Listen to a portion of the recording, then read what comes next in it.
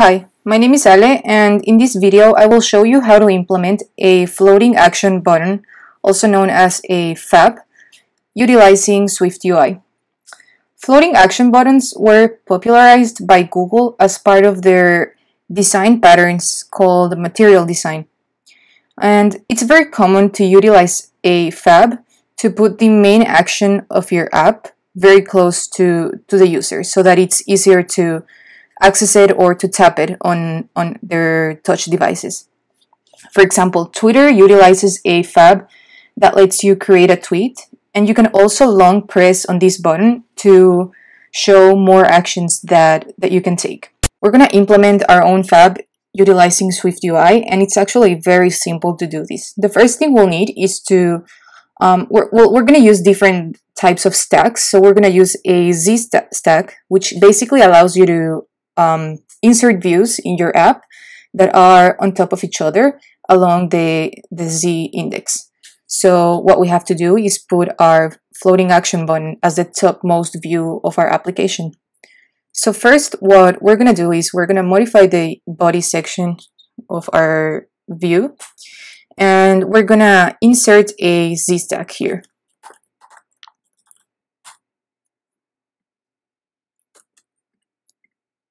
Inside this stack, we're going to add our button, and for now we're going to leave the action empty. We'll add an action later on. So we can leave the action block empty, and for the label we're going to use an image with the plus icon. So let's add an image here, and we're just going to use the system images. This one's just called plus. So now, as you can see, we have the plus button in our app. And what we're going to do is increase its size. We're going to use frame to achieve this. So the frame function takes in a width and a height. I'm just going to choose 70 points. And we don't need the alignment here. So now that we have the frame, what I'm going to do is also modify the background color. And to do this, we can just use the background modifier and insert a color. So for example, we can use color, the green color. And a floating action button is usually in the shape of a circle. And to do this with SwiftUI, we can use the clip shape modifier. And for the shape parameter, we just need to provide a circle.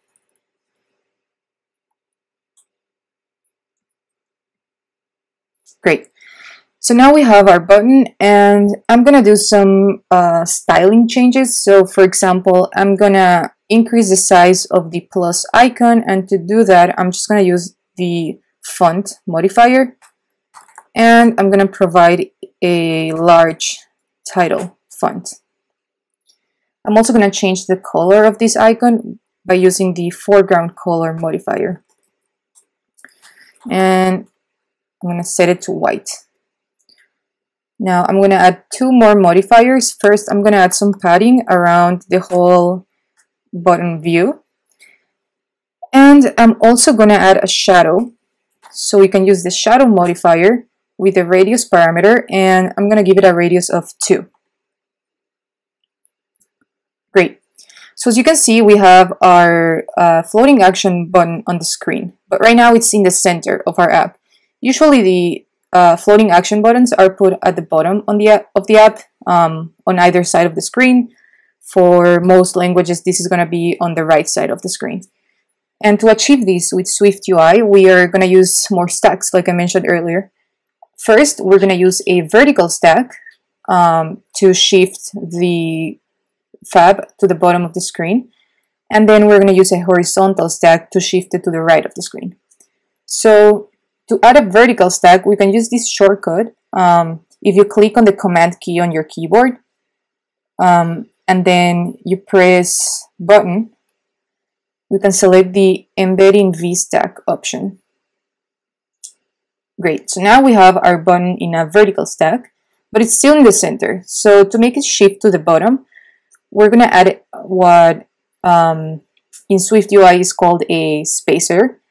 And basically we're gonna say, okay, we want the spacer to take up everything or all of the space vertically except for whatever space other views are taking. So if we add a spacer before our button, that will let us shift our button to the bottom, and then everything else will be taken up by the spacer, as you can see here. Great. So now to shift our FAB to the right, we can do something very similar. We're gonna embed once again our button in a stack, but now we're gonna use a horizontal stack. And if we wanna shift our floating action button to the right, we can add a spacer before our button. And now that will let us, as you can see, that will let us have our button on the bottom right of the screen. Cool. So now let's say we want to add more views to our app. So what we have to do is make sure that those views are below our floating action button.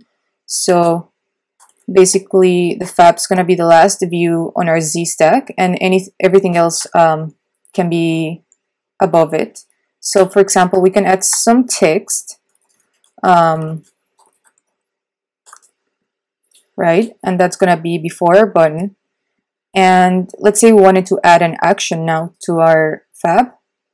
One thing we can do is, for example, change the text inside our text element. So let's add a variable to keep track of the string.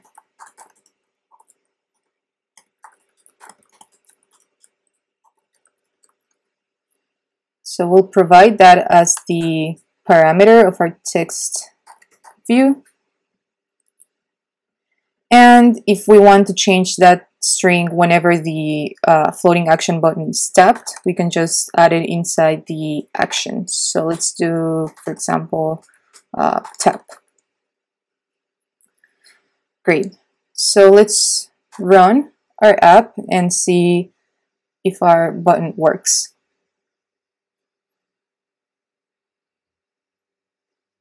So if we press it, this text should change to tap. Cool. As you can see, our text changed and our floating action button works just fine. So that's all I wanted to show you in this video. I hope you learned something new today. And if you want to learn more about iOS app development with Swift and SwiftUI, make sure to subscribe to my channel, as I'll be posting more videos very soon. Thank you for watching.